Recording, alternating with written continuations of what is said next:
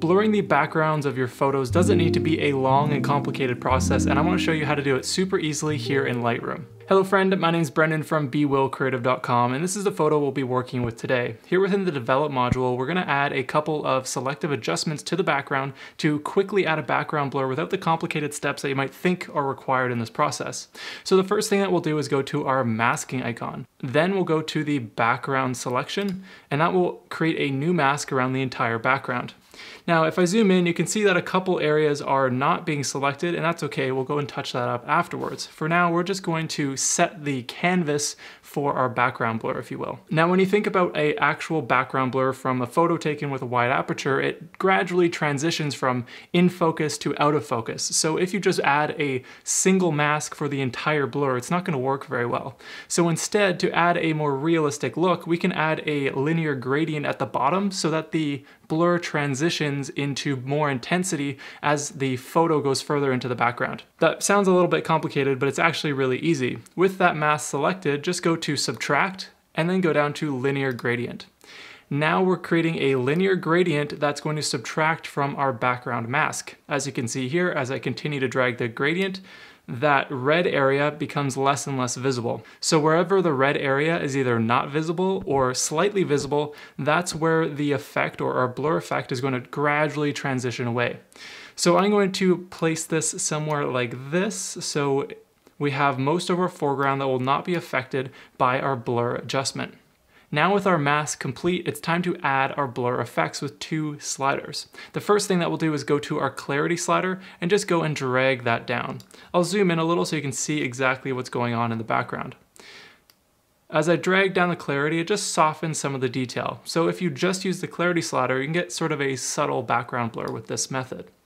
Now, if you want to take this one step further and have the background blur a little bit more dramatic, we're going to go to the detail section and click on the sharpness slider and now bring this down. And this is where the blur actually becomes quite intense. If I zoom in here, you can see how a lot of the buildings are a lot more blurred than before. Just moving the sharpness slider up and down, you can see that big difference that that one slider creates. So after you mess around with some of those adjustments and you are happy with the amount of blur that you have, it's now time to go back and refine your mask. Because in my case, you can see there's parts of this building back here that are not fully blurred like the other areas, and there's some parts between her arms and things that are not blurred as well. So we need to go and add to our mask with a brush.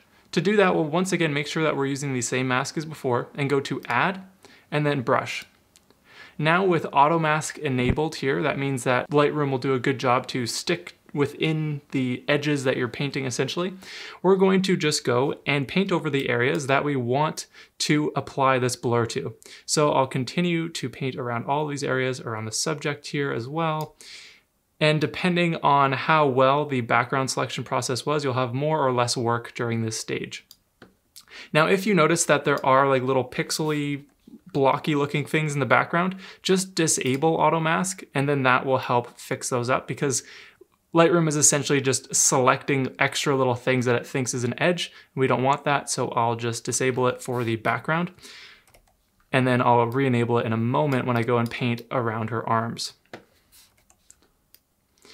Now I'm going to go by her arms, and since I have this clear edge, I'm going to now enable Auto Mask. And so that way I don't have to worry about accidentally going over the edge and blurring the parts of my subject here. So instead I can just focus right on the background. If you make a mistake, just press Command or Control Z to undo that, no problem. So now with all of my masking adjustments complete, I had to go through a few areas there just to touch it up with the brush. I have now successfully added that background blur. And now there's a couple ways that we can adjust this once you're completed the process to refine it as needed. So for example, let's say that I'm not happy with the amount of blur. I can always just go back to my sliders here. I can adjust the sharpness or the clarity to get a slightly different looking background blur. Now, if you're not happy with the perspective of the blur, the depth of field of that blur, all we have to do is adjust the linear gradient. So I'll just bring down the clarity and sharpness once again so this is a little more obvious, and I'll click on my linear gradient. Now I could just click and drag this wherever I want, and I'll zoom in so you can see this a little better. But if I move this up a little further, you can see how it starts to remove some of the blur in more areas of my background. But then as I bring this further down, it starts to add more blur to those areas. You can then soften this out just by extending the size of this gradient like so.